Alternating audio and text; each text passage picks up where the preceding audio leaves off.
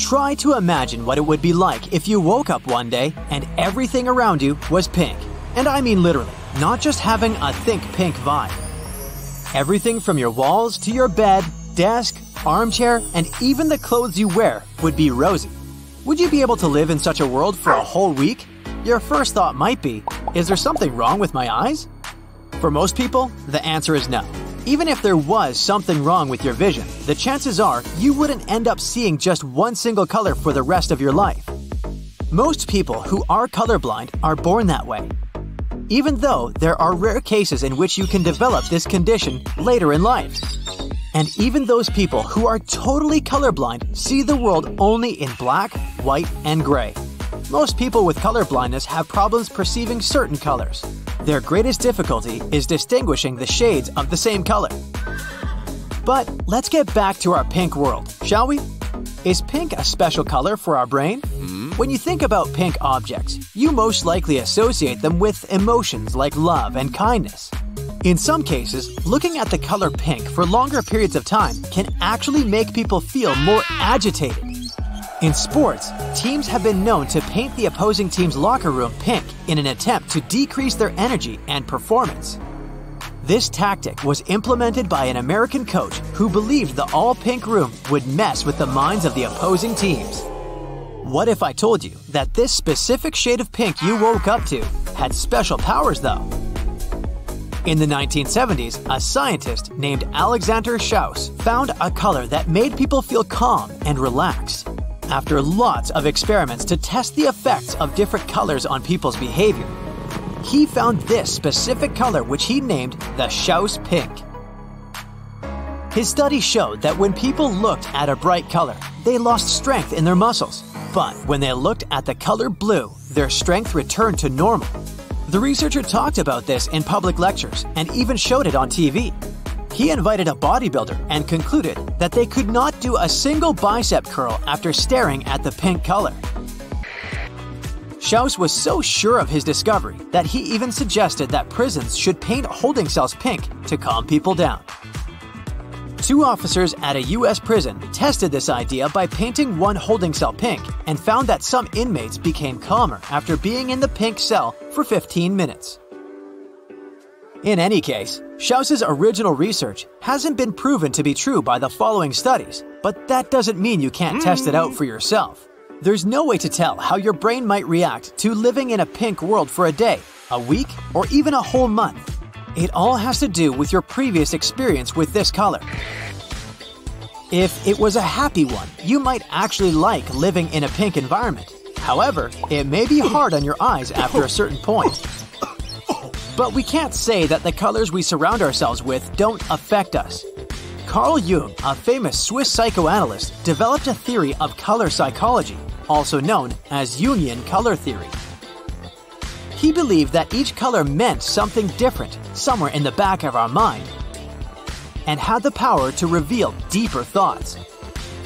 He thought that colors could be used to understand an individual's innermost thoughts and feelings. For example, he considered the color blue to be formal and precise, while green made people feel relaxed and patient. While looking at the color yellow, people became more sociable.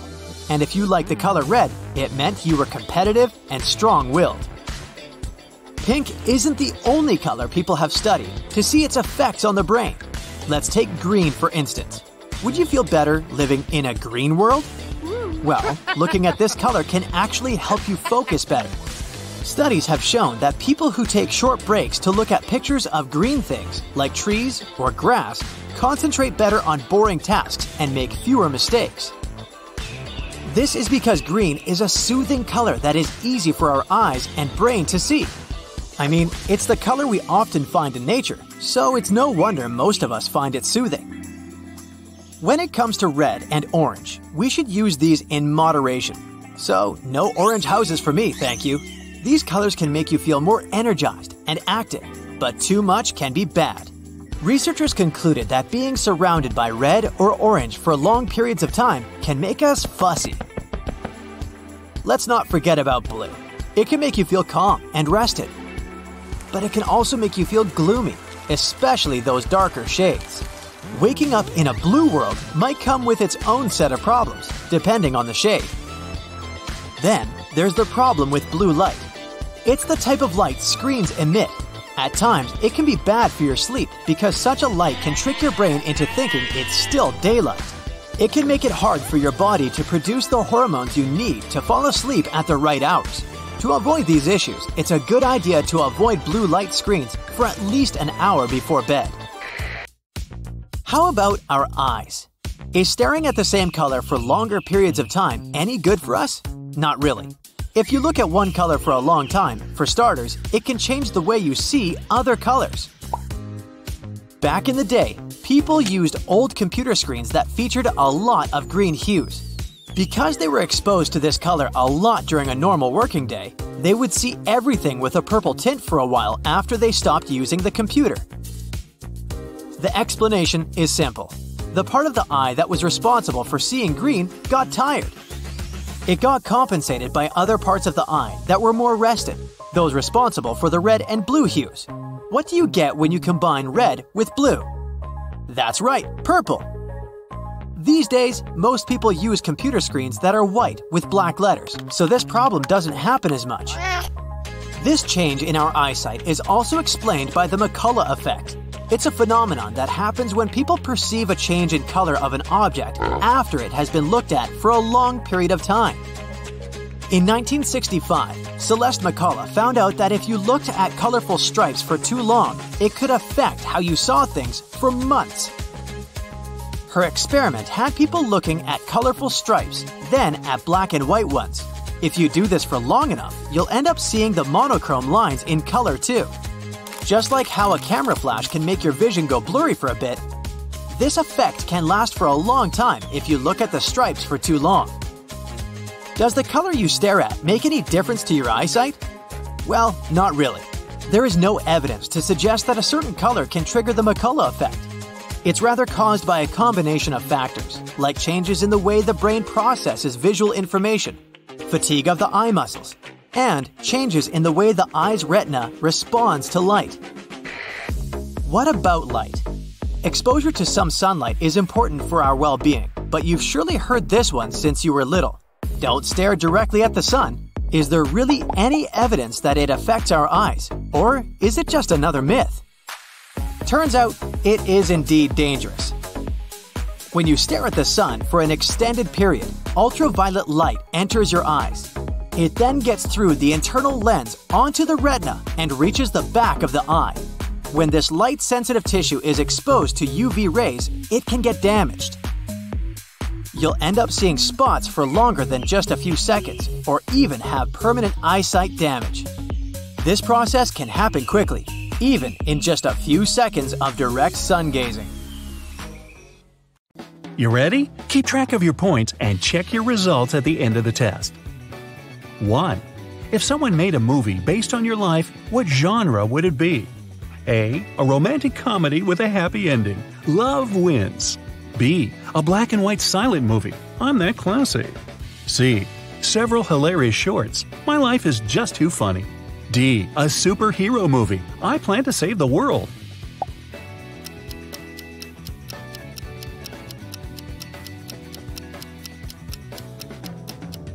If you picked A, add 20 points to your score.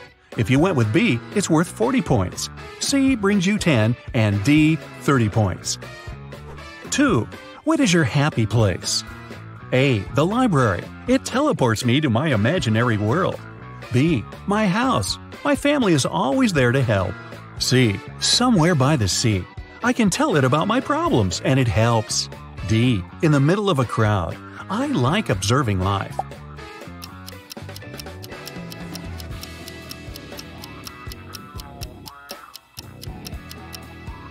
Library fans, you get 40 points. If you prefer your home, you just earn 10 points. If you chose the sea, 30 points go your way. Crowd fans earn 20 points. 3. Look around. What color prevails in your room? A. Green or blue. They keep me balanced and help me relax. B. It's a mix of bright colors. I can never choose just one. C. White. Clean, neat, no distractions. D. I prefer patterns to colors.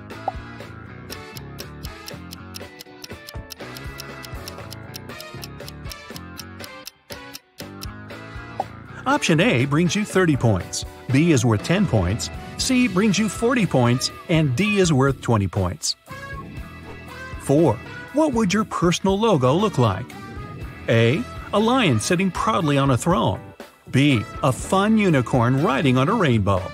C. Just my initials. I like to keep it official. D.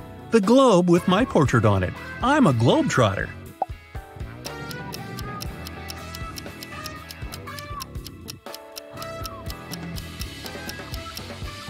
If you picked a lion, add 20 points to your score. Unicorn brings you 40 points. A logo with your initials is worth 10, and the globe gives you 30 points. 5. Which of these animals would you choose as a pet? A. A puppy. I want a fluffy, loyal friend. B. A kitten. Cats are forever. C. A panda. I want to get on TV with it. D. A slow but wise turtle. It reminds me of me.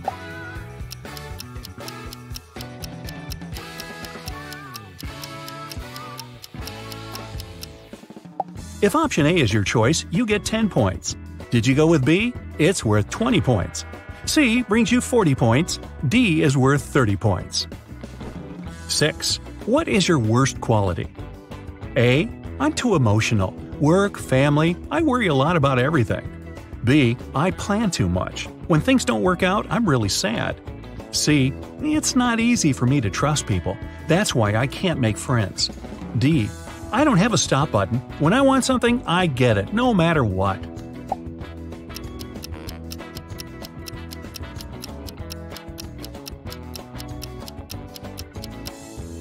If you picked option A, you just scored 10 points. If you chose option B, it's worth 30 points. C gives you 40 points, and D brings you 20 points. 7. What would you never forgive? A. My best friend lying to me. B. Someone else taking credit for all my work. C. My friends bad-mouthing me behind my back. D. My partner not supporting me and following my dreams.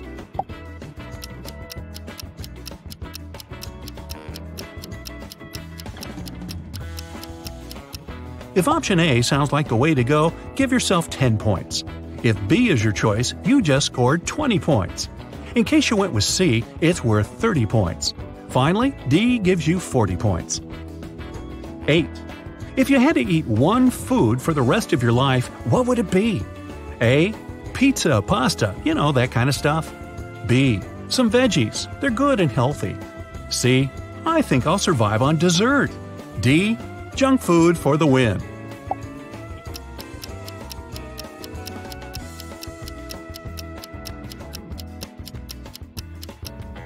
Pizza fans get 20 points, veggies bring you 40 points, dessert adds 30 points to your basket, junk food gives you 10 points. 9. Where do you most often find yourself in your dreams? A. Somewhere from my past. These memories make me smile. B. Some exotic country I've never been to. I love to travel.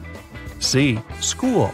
I keep getting this nightmare where the teacher calls my name and I'm not prepared. D. On the stage, getting that well-deserved award.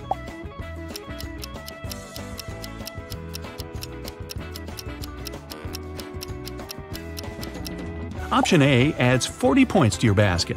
B gives you 30 points, C is worth 10, and D is worth 20 points. 10.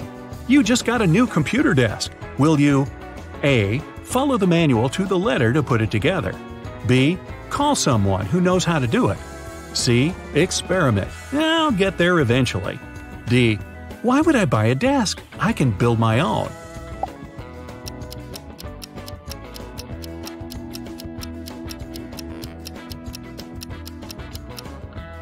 In case you chose option A, give yourself 10 points. B adds 20 points to your score, C is worth 40, and D is a 30-point option. 11. You're moving into a new house. What do you take care of first? A. My bedroom. It's the most important part of the house. B. The living room. I can't wait to throw a party. C. The kitchen. I love cooking, and I can't do it in a mess. D. The backyard. I'll plant some trees and flowers.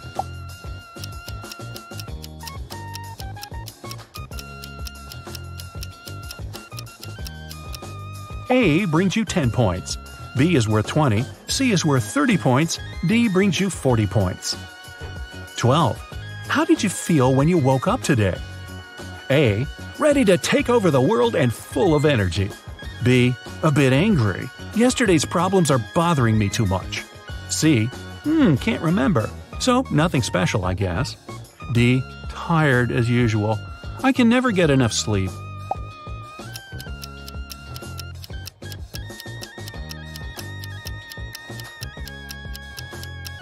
Option A brings you 30 points. If you went with B, you just got 20 points. If you pick C, add 10 points to your basket. D is worth 40 points. 13. You can't finish a team project on time. What will you do? A. Do my part, hand it in, and see what the boss says. B. Try to come up with a smart solution. C. Blame everyone else and say you did your best. D. Make up a crazy story about why you couldn't finish on time.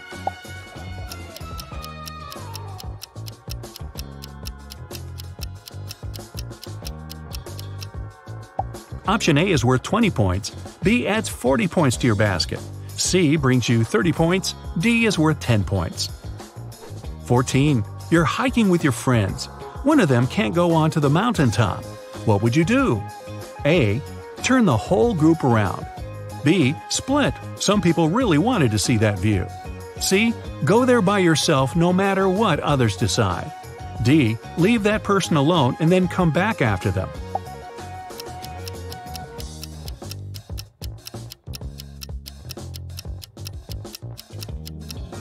If you picked option A, you just earned 10 points. If you went with B, add 20 points to your basket. Those who chose C earn 40 points. D is worth 30 points. 15. You must be thirsty by now. Pick a drink to go. A. 1 smoothie, please. B. Just plain water. C. I can't live without coffee. D. I'll go with a soda.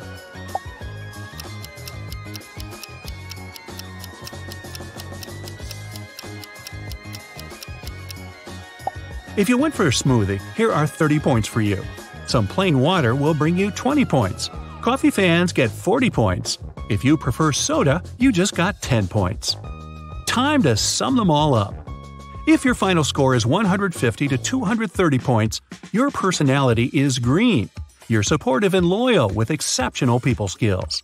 You can read the emotions of others and spread your positive healing energy.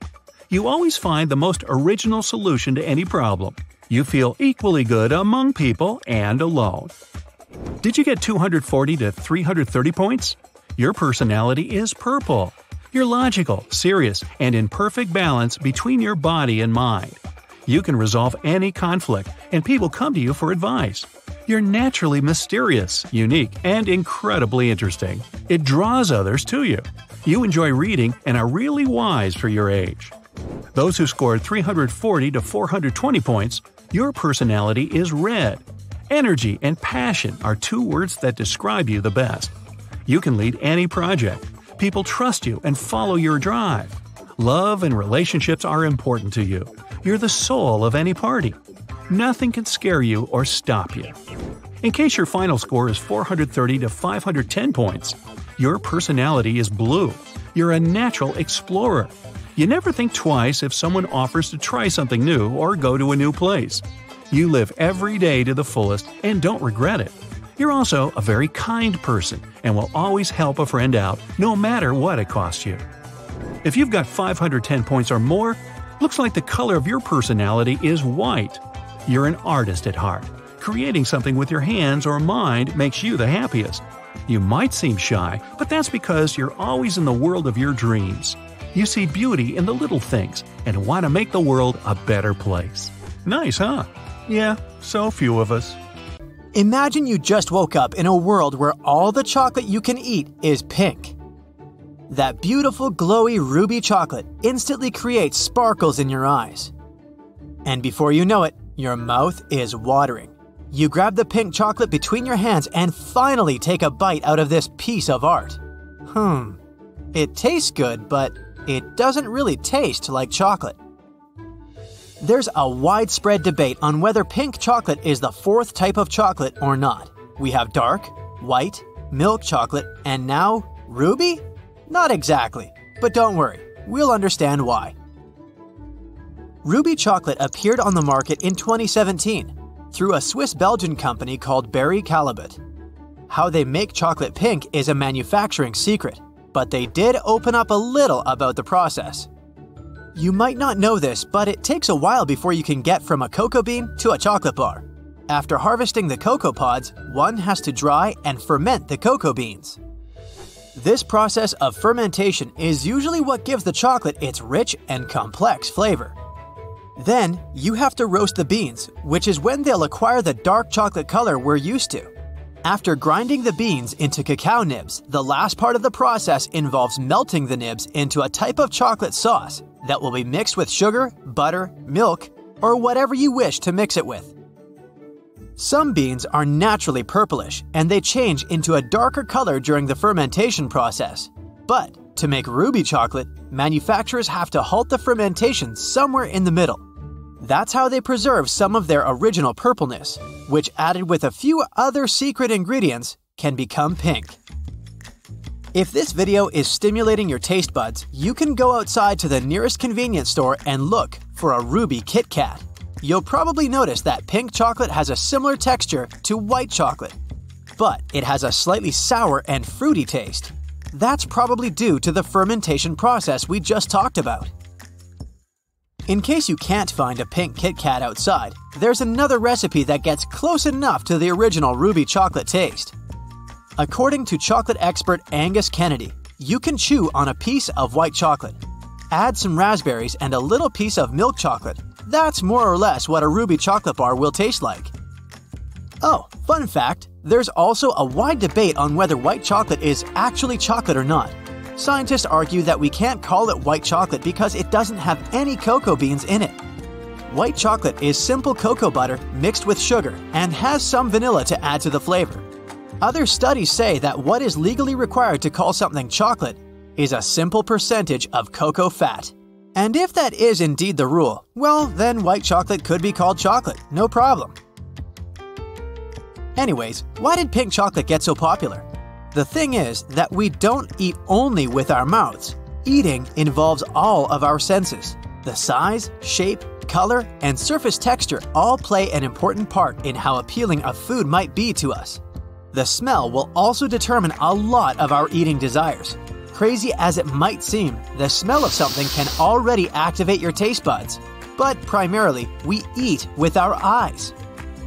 I mean, look at this beautiful pink chocolate ganache. And this ruby chocolate mousse. It's aesthetically pleasing and looks like you're about to eat one of the colors of the rainbow. Yum! Eating with our eyes has been a reality for us humans since the beginning of time. Let's take our primate ancestors as an example. Science speculates that primates might have developed a trichromatic vision to spot the nutritious and colorful fruits among the dark green canopy. I'm betting that even looking at all these delicious images of food is making you crave the things we're talking about. But our brains aren't all that smart when it comes to eating, and we're easily tricked. For example, if you drink a pink liquid that tastes like a banana, it will take a while for your brain to process it correctly, as your normal expectation is for the drink to taste like strawberry.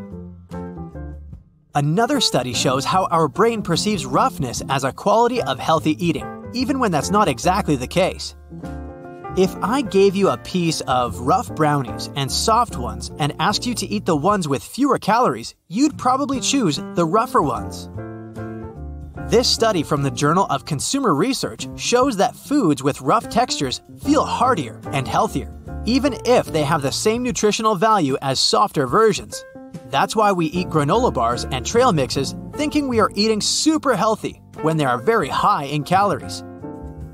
Even today, we are masters at eating with our eyes. Social media stimulates the first thing you do once you order food is to take a picture of it. The prettier the plating and the food itself, the more likes a person is likely to get, and the more a restaurant owner can sell dinner platters. On the bright side, it seems like cuisines all over the world are getting more and more inventive. Have you ever heard of a rainbow bagel? The internet was obsessed with this bagel a few years ago, and rightly so. The dough of this pastry looks more like Play-Doh than something edible. But it's a spectacle for the eye and extremely popular amongst young children and adults alike. It's like eating sunshine, one of its admirers says. The brighter the colors, the better in this case.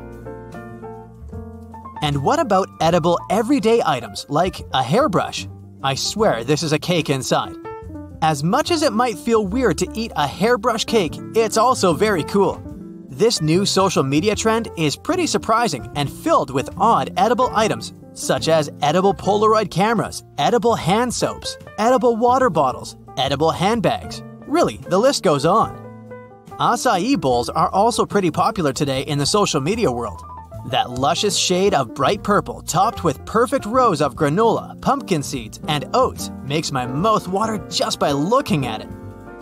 But cuisine is getting a little bit exaggerated to grasp the attention of consumers around the world. I'm thinking here about Burger King's Quintuple Burger. It's 5 Whopper patties, 5 slices of cheese, and 5 rows of bacon. You get the picture. It's over 2,000 calories in just one burger, which is more or less the nutritional amount an average person needs to consume per day. It's certainly shocking when you look at it. Imagine eating it. Still, our need for food to be aesthetically pleasing has its downsides. In supermarkets, we tend to choose those fruits and vegetables that we consider perfect. But this means that a lot of the ugly food gets thrown in the trash because nobody wants to buy them. Sure, we eat with our eyes, but it's important to be aware that just because a fruit came twisted or weird-looking, that doesn't mean it won't meet our nutrition needs. A Singaporean project called Ugly Food is trying to make a difference. People can buy blemished food in their online grocery stores. According to the company, consumers are invited to increase their acceptability threshold. Another project that's changing the meaning of the quote, "we eat with our eyes," are restaurants that offer blindfolded dinners. Since 1999, restaurant owners have offered their clients the experience of eating without using their sight. Naturally, this experience heightens the other senses, like taste and smell. A 2002 study also shows that those that eat blindfolded can eat up to 22% less than those that see what they're eating. According to this study, blindfolded people would get satisfied much sooner than those that weren't. This would literally mean that our eyes are bigger than our stomach. Meaning that if the food looks appealing to our eyes, we could be driven to take much more than we normally manage to eat. So, here's how the story goes.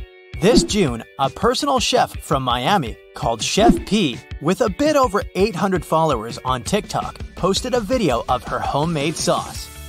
Yes, this pink one. The key ingredient in the sauce is dragon fruit, which is responsible for its color. The chef claims to have been producing it for her family and friends for years now, and that it is good for anything. In her videos, she mostly uses it as a dip for fried chicken and French fries. The sauce went viral, and now the chef has over 200,000 followers and more than 5 million likes. After the sauce got such raging popularity, on July 1st, the chef launched the sauce for sale, which cost $20 a bottle. Soon after, the drama unraveled. First, some customers got their sauces in plastic bags that had exploded. The chef received complaints, but she handled it with grace, suggesting a refund or a replacement. Still, there was more to come, and people had other questions. They noticed that in P's videos, the color of the sauce varies. It ranges from bright pink to a softer shade of it. P said that some differences are due to different lighting. Plus, the sauce has been undergoing some changes in the recipe, and she was finalizing it, so it has been changing shades a bit. Okay, so it's dragon fruit, but what else is in there? The chef didn't want to reveal the secret recipe, but the initial label of the sauce states water, sunflower seed oil, raw honey, vinegar, garlic, dragon fruit, pink Himalayan sea salt, dried spices, lemon juice, milk, and citric acid. Customers noticed milk on the nutritional label and got even more questions. If it's made of milk, how come it can be stored outside the fridge, especially on hot summer days? An additional complaint is that it's not even stated on the package that the sauce must be stored in a fridge. The chef clarified that the sauce is safe to keep outside before it's open, but afterward it's supposed to be stored in a fridge. The instruction was also later added to the label as well, along with fixing a couple of errors and typos. Milk got changed to dry milk. In one of her videos, Chef P addressed those issues and apologized, explaining that it's a small business that is moving really fast. But the mistakes are ongoing, and it's concerning. One user asked the chef during Q&A if the sauce was FDA, Food and Drug Administration, approved, which completely baffled the TikToker, who said that she was selling food, not medical products. This lack of awareness caused additional mistrust and negative comments. While in the state of Florida, it is legal to sell food products without a permit if the sales don't exceed $250,000 annually. So everything the chef does is in accordance with the law. Still, those issues are yet alarming. As of now, Chef P continues working on her sauce, doing some lab testing, and developing her own brand, and hoping to launch it for production and sales in stores. Still, Chef P's perspective is understandable. She makes her own product she believes in and is now struggling with demand and time pressure. The pink sauce isn't the only product TikTok made people buy. There's a whole bunch of stuff that ran out of stock because of its crazy popularity on TikTok in particular. A sky-high mascara, a cleaning paste called Pink Stuff, a prep deck kitchen organizer, and even roller skates, thanks to countless girls rollerblading all over TikTok. There's even a popular hashtag TikTok made me buy it, which has more than 25 billion views. This is successful because there are actually non-sponsored reviews from real people, so they're more reliable and have better trust. Also, those products are often inexpensive gems since it's regular people like you and me who are using them. TikTok doesn't only blow up products, it also blows up people. Remember Chef P, who went from 800 followers to 200K in a matter of days? There are many more TikTok-made micro-influencers who used to be regular people, but gained followers after some of their content went viral. TikTok also blows up songs. Many tracks go to the top on Billboard because they went viral on TikTok. Songs often become hits on TikTok even before their official release. Many artists now release a part of a song on TikTok, creating demand for it even before the release. They go viral, there are dances associated with them, and the audience is hooked for a full song to come out. Social media is designed to be addictive, and there are tricks different platforms use to keep your attention. The fastest growing social platform these days is TikTok. It was only launched globally in August 2018, but it has already been downloaded 3 billion times. It has 1 billion active users, and those numbers are still growing. Even though more and more adults keep joining the platform, it is still mostly used by teens and young adults, making it a social platform with one of the youngest audiences. Also, people spend more time on TikTok than any other social media platform.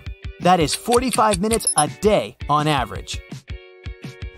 TikTok's history started in September 2016 when a Chinese startup company launched the app in China under the name Douyin. It was a video sharing service that was an alternative to Facebook and Instagram, which are banned in China. A year later, the company bought a social media app called Musical.ly, an app with short dancing and lip-syncing videos. They ported the 200 million Musical.ly accounts to Douyin and incorporated some of the app's features. A year later, in 2018, the company launched the global version of the app, changing the name to TikTok. There are several secrets to the platform's success. Firstly, the videos are short, so you don't have time to get bored. It's a scientific fact that the attention span has been decreasing over the generations. The attention span of Gen Z, people born between the mid-1990s and the 2000s, is just 8 seconds. YouTube videos, for example, are way longer and require a lot more concentration than short TikTok videos, which are more easily digestible. Second, TikTok adopted a whole different approach than other social media platforms. Notice that the primary page you enter on Facebook or Instagram is the home feed, a bunch of posts from the pages you follow. TikTok's primary page is the For You page, or the page with suggested material. The page gives you more of what you engage with by giving you likes, sharing, saving, and writing comments. So other than giving you what you ask for like other social media does, it gives you what you react to. Soon enough, your For You page becomes heavily customized, each video having a high chance that you will like it, and this is why it's so addictive. Also, TikTok is great at building a sense of community and driving engagement. The duet function allows every user to build up on the existing, often already popular video. Filters and audio tracks are also community-owned, meaning that anyone can use them and make their own video, hopping onto trends and viral sounds, and making their own content out of that. One of the problems old Musical.ly had back in the day was that videos were being downloaded and sent out on other social platforms, and no one would know where the original was coming from. So, TikTok always adds a watermark to the video, driving traffic to the platform. Researchers say that social media, TikTok included, work like a slot machine. Every time you refresh the page, it gives you something new. This mechanism is addictive as well. Users can't predict what's gonna come next, so they keep pulling a slot machine lever, or a refresh in our case, hoping that the next video will be the one. Now, if someone asked you to name the most common colors, you'd probably likely go with red, green, and blue. Yet until modern times, your ancestors didn't realize blue was a color at all. Back in the 1800s, British scholar William Gladstone noticed that in his famous Odyssey, Homer didn't use the word blue at all. He even called the ocean deep red. Homer described clothing, armor, human faces, and animals in detail, but all the colors were somewhat messed up. Iron and sheep were violet, and honey green. Black was mentioned in the book 200 times, white around 100, and red, yellow, and green less than 15 times each. It was the same in other ancient Greek writings. The word blue didn't exist at all. Gladstone thought that the monochrome way of seeing the world was something typical for the ancient Greeks. But some years later, his followers continued with the research, and they found no mention of blue in other cultures either. Ancient Icelandic sagas, Chinese stories, Arabic and Hindu texts, all of them avoided blue even when they talked about the skies. It turns out the first people that used the word blue to describe this color were the Egyptians. They also happen to be the only people that produced blue dyes. Well, that's probably why there's no mention of the ancient Greeks or any other ancestors singing the blues. Did I make that up? I did. Now, it may sound strange until you realize the only thing in nature that looks blue is the sky. There aren't that many blue animals or blue flowers in the wild, and blue eyes used to be even rarer in ancient times than they are now. That's why almost every language first developed the words for black and white, then red, yellow, and green. But just because there was no name for the blue color doesn't mean our ancestors couldn't see it at all. This color just didn't stand out to them. There's a tribe in Namibia called Himba. They still don't have the word for blue. They also don't distinguish between green and blue. They have something like GRU instead. When they were shown 1 blue and 11 green squares, they struggled to find the odd one out. But they have more words for the shades of green than there are in most other languages. That's why the tribe members found the slightest differences in the shades of the green squares in no time. When Russian speakers are shown different shades of blue, they can pick out lighter and darker ones way faster than English speakers. This is because they use separate words for light blue and dark blue rather than just one universal word. Where you live can change the way you perceive colors. For example, the Greeks who have lived in the UK for a long time often consider light blue and dark blue one color. But in Greece, they normally use 2 separate words for them, like in Russia. The way you perceive colors isn't just about seeing what's out there. It's more about how your brain processes what you see, which means it's very subjective. Some people even see colors as letters and numbers, or hear them. Those who live closer to the Arctic Circle can name different shades of snow because that's what they see all the time. To others, it's just white. Some languages only have general names for colors. For example, dark stands for cool hues like black, blue, and green. Colors like white, red, orange, and yellow are all called warm. Your eye processes more variations of warmer colors than cooler ones. There's a tribe in Australia who describes texture, the function of an object, and how it feels instead of color. They don't have any names for colors at all. The Kandoshi, who live on the banks of the Amazon River in Peru, don't have a word that would describe the very concept of color. Instead, the name of some yellow bird will be used to describe the yellow color. Any ripe fruit will stand for red and unripe fruit for dark green. The English language didn't have the word for orange until the 1500s. That's when someone brought the first orange trees from Asia to Europe. Until then, the hue was called yellow-red. Sir Isaac Newton was the one to name the colors of the rainbow: red, orange, yellow, green, blue, indigo, and violet. He noticed these hues after watching a beam of light pass through a triangular prism. The initial white light was split into 7 colors. When you look at an object, millions of light receptors in your eyes send a message to your brain via the optic nerve. Some of these receptors are shaped like rods and others like cones. Newton said that objects weren't actually colored.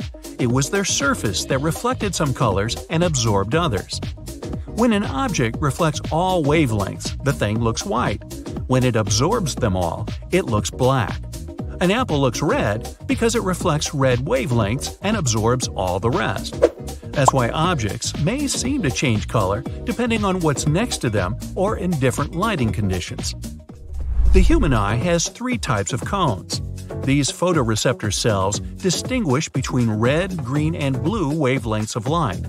Each type is responsible for about 100 different shades.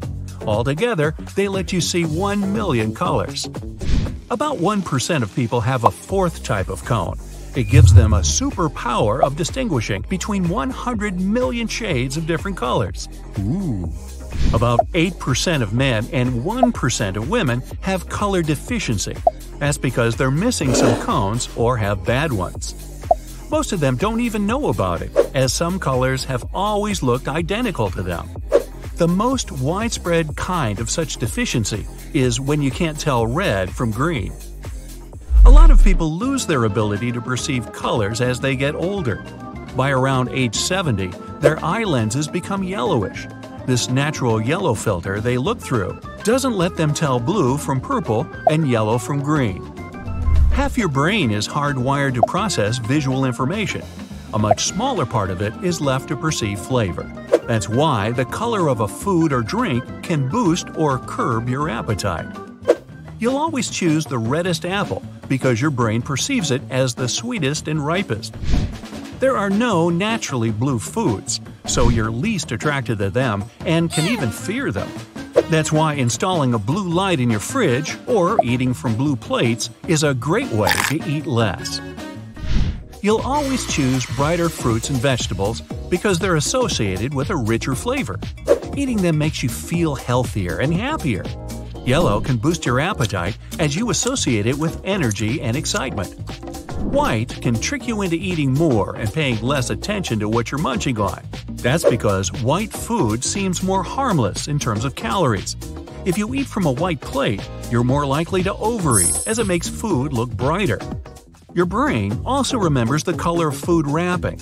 If you put salt and vinegar chips into a cheese and onion package, you might not even notice the difference in flavor while snacking on them. Food companies know you'll eat more of whatever they're selling when it comes in different colors and flavors. Curiosity or search for your favorite taste won't let you stop. Colors that surround you in the office affect your productivity, creativity, and mood. Blue helps you focus. It's an intellectual color that stands for logic and efficiency. Red gives you courage and strength for physical work. Yellow makes you happier and more productive and confident. Green brings balance and harmony to the office environment. Your eyes also love this color. They don't need time to adjust to it. Orange gives you a sense of comfort and warmth, so it's perfect for an office lounge. Birds, fish, and many mammals see the entire color spectrum in all its glory, just like humans. For some animals, good color vision is crucial. Without it, they won't tell ripe red fruit from unripe green fruit. But some insects, like bees, also perceive ultraviolet colors that your eyes can't see. Jumping spiders have 8 pairs of eyes. The biggest of them provide the creatures with high-resolution vision. They also have a broader spectrum of colors than humans and special pigments that can perceive ultraviolet light. Bulls are partially colorblind and can only see yellow, green, blue, and violet. They don't have the red retina receptor, so they can't see red. So much for that cape thing. Dogs have 2 types of color-detecting cones, one type fewer than humans. They can perceive yellow and blue to ultraviolet light. Your cones work great in relatively bright light, and your rod cells help you see in dim light. But in this case, everything around looks like shades of gray. Unlike humans, geckos have perfect night color vision. It's 350 times better than yours. Garden snails can't focus or see color at all. They manage to navigate towards dark places thanks to their ability to feel and analyze the intensity of light.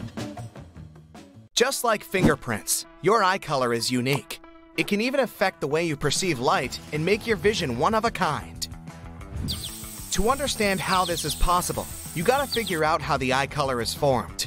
This is the iris, the colored part of the eyeball. The iris contains pigmentation, and its content determines what eye color you have. Every human has a slightly different amount of pigmentation. That's why you won't find 2 people with identical eye colors. 3 specific genes in your body are responsible for melanin levels and determine pigmentation. Blue and green-eyed people have less melanin in their iris, and those who have more melanin have darker eye colors, like brown and hazel. Some rare people have beautiful, deep black eyes, but this is only an optical illusion caused by the abundance of melanin.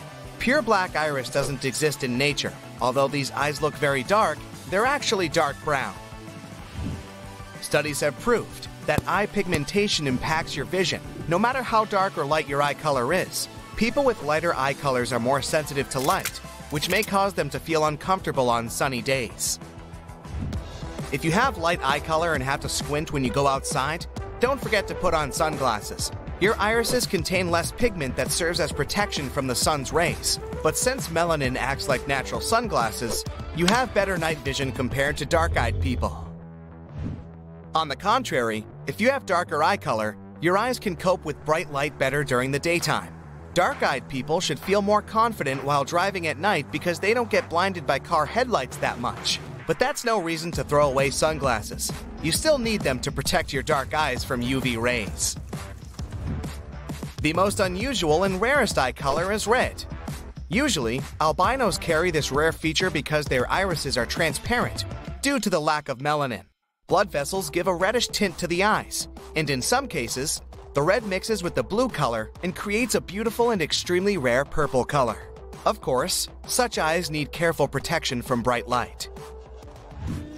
Your eye color probably also impacts your sports performance. Researchers from the University of Louisville claim that blue and green-eyed students perform better at self-paced tasks in games like golf, bowling, or billiards. Dark-eyed students do better at reactive tasks such as defense or hitting a ball.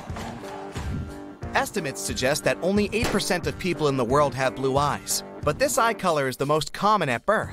Usually, melanin develops over time until it reaches the full adult amount of pigment. That's why your eye color can change over time. But not the size of the iris. Unlike your face and most body parts that change significantly during your life, the eyes and iris have one stable size and shape, no matter how old you are.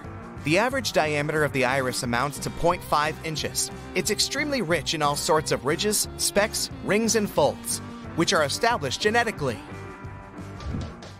Usually, the pattern of the iris doesn't fully form until the age of 2. These patterns are really unique. Even the pattern in your left eye is different from your right eye, as well as from anyone else's eyes on the planet. The inability to distinguish colors, also known as colorblindness, affects around 8% of males and 0.5% of females. But colors themselves aren't as stable and objective as they might seem. Multiple tests have shown that people experience colors differently, depending on many factors, such as geographical location, language, and gender, to name a few. It means you can enjoy the same sunset with your friend and see completely different colors without even knowing it. A human mouth is pretty unique as well. You won't find two identical sets of teeth even among identical twins. That's because the shape depends on how each person is using the jaw. Even the tiniest habits you used to have many years ago, such as lip biting, affect the formation of your teeth and the uniqueness of your dental impression. You've probably noticed that lipstick prints on a napkin or a mirror are always slightly different depending on who left them. Studies of both females and males revealed that lip print patterns for each individual are unique. They didn't reveal any special traits based on the gender factor. So, this individual pattern of the tiny folds on your lips is one of your major biometric signatures. The tongue is one of the strongest muscles in your body, and its appearance is unrepeatable. This organ contains more than 10,000 taste buds, and each bud is filled with microscopic hairs. Their job is to sense your food, distinguish tastes, and send information to your brain to initiate the appropriate digestion process. During your life, all those tiny bumps and ridges on your tongue create a special individual pattern.